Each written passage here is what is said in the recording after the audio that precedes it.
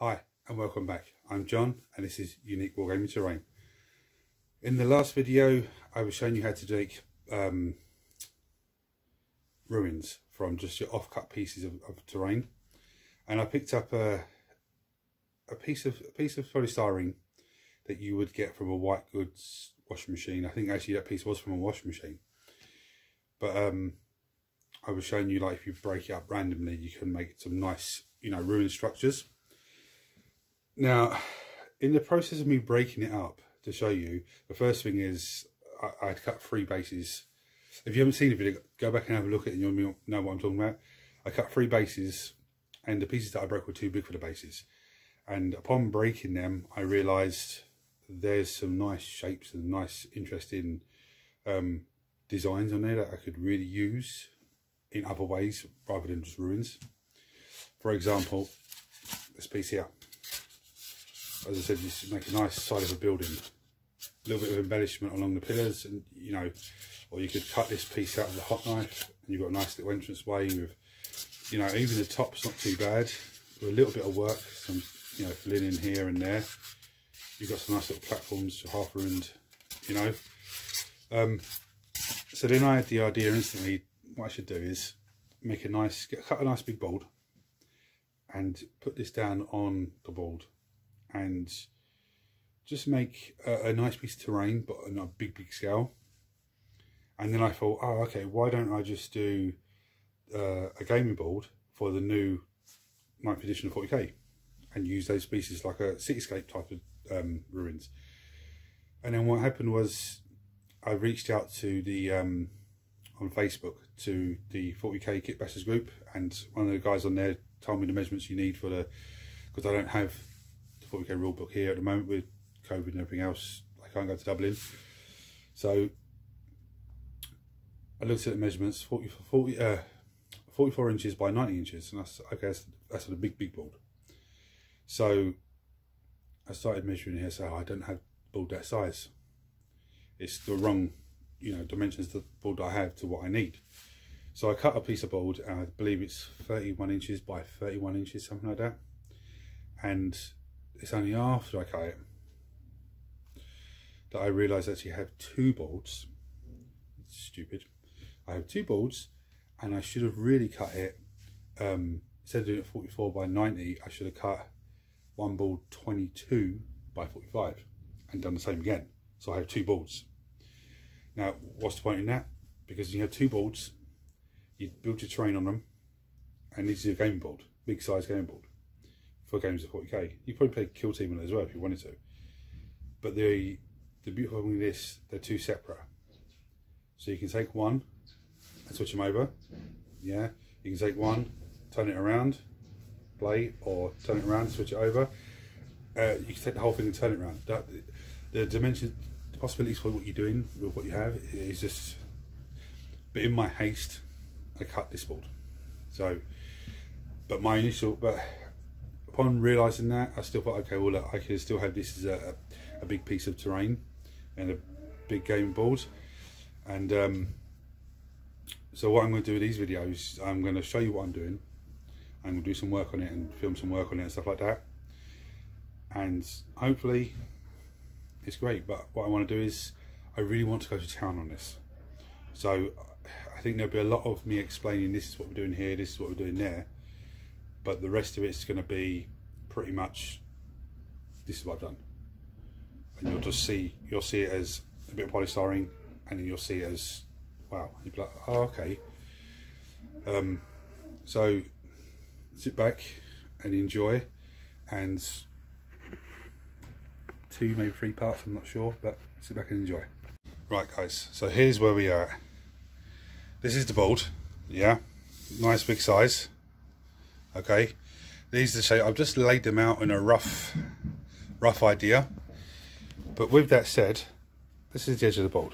Okay, 12 inches takes you up to about here. So if you're doing a basic game, 12 inches up either side, you're in the ruins.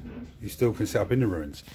And the thing is, there is a nice amount of interesting shapes here. I mean, ignore this for a minute because I was putting this in the corner here, but I put these on bit blocks on the corners just to make sure it doesn't bow up. Thoughts and plans. I don't know if you can hear that in the background, but there's farmers outside working. So if you do hear that, I do apologise. But thoughts and plans, I'm not sure about this piece. I was thinking about cutting it and just getting rid of this top part of this like slope and using that in the corner over here. But I'm not 100% sure with that. That might even just be cut out and just, I don't know. This is a nice piece. Now I'd have to do something here, which would probably be me cutting and just maybe squaring this up a little bit. I'm not too sure. This piece over here, I need to reinforce this because it's not that strong. And I was actually thinking, because these are the same height, I was actually thinking of making a walkway to go across there. Again, not sure. I'm definitely going to have some steps coming out so the models can go up there. Now this piece here, okay, I'm actually thinking about cutting that out a little bit to make a part like a doorway through. There's a nice little piece here. Again, this is just a random piece that I cut out and it looks absolutely fantastic. There's a random block there. You know, I'm unsure with these two pieces. I'm thinking about just taking the tops off. I'm not sure yet, but that's where I'm at the moment. The other problem I have, if I start gluing stuff to this base, I have to think about weight distribution because it might start bowing. So what I'm thinking is maybe gluing a thin piece of polystyrene across the top, beveling the edges, not so that it doesn't come right to the edge, because this is beveled already. So I'm thinking about just having it so it comes to about here onwards, and having it beveled so you just move up. But I'm not sure yet. I'm not, because I messed up on the base originally. I'm sort of just taking a day or so just to process and have a think about stuff before I mess it all up again. So that's where I'm at the moment.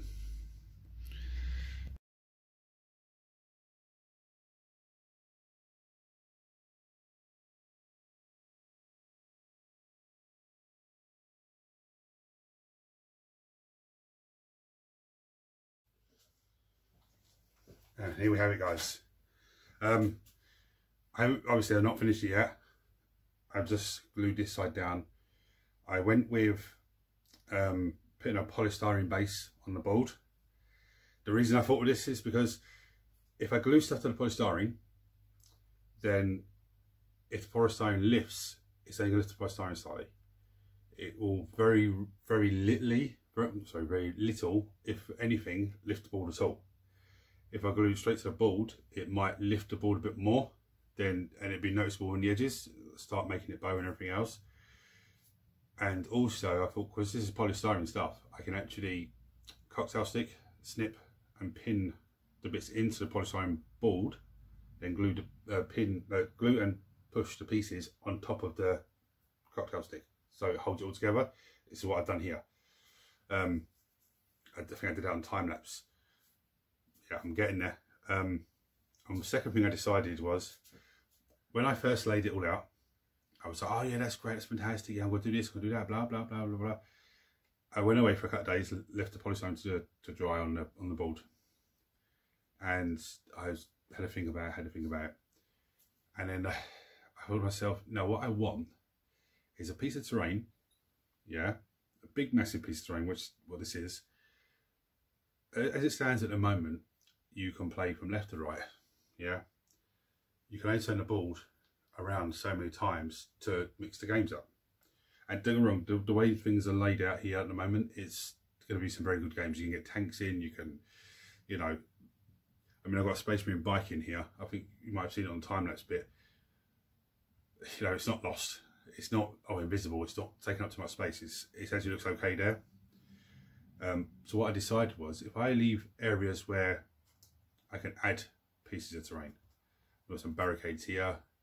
Yeah, I've got the bottle lid barricades, and they're not lost. They actually look okay, they look good. And I thought, well, if we can add stuff like that, you have areas where you can do things like that, you can just change things every game. You can have objective markers in there, you can have monuments in there, you know, all that sort of thing. And the other thing I come across, I was going to use these.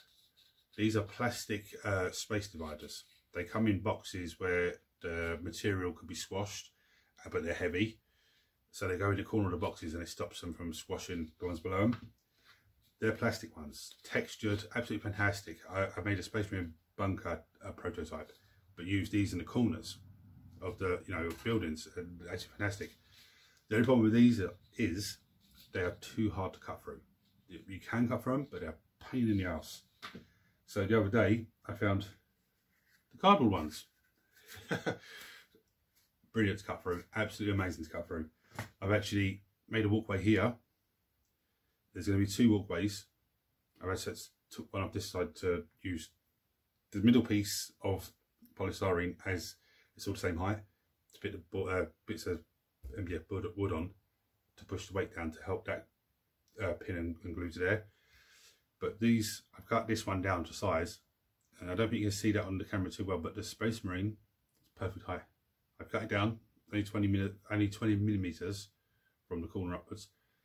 Now, and the good thing with that as well, because it's like a really thick card, I can actually really embellish that. I can put bits of sprue coming off of it. I can put bits of, corrugated card to make it look like range tackle.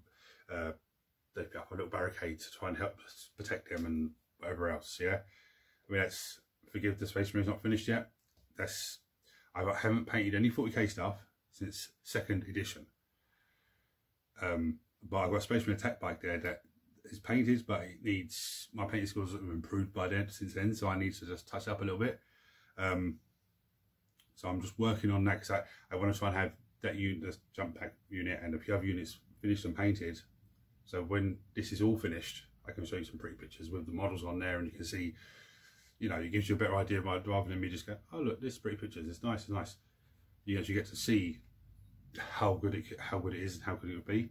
I've got 101 ideas going around my head to do with what I'm going to do here, what I'm going to do there, but I need to really just focus on one bit, get that done, move to the next bit, get that done, and then look at tying 2 pieces in, or just look at the walkways and stuff like that. But yes, coming along well. I'm going to do some more to this for this video, but yeah, just have a look and I'll see you in a bit.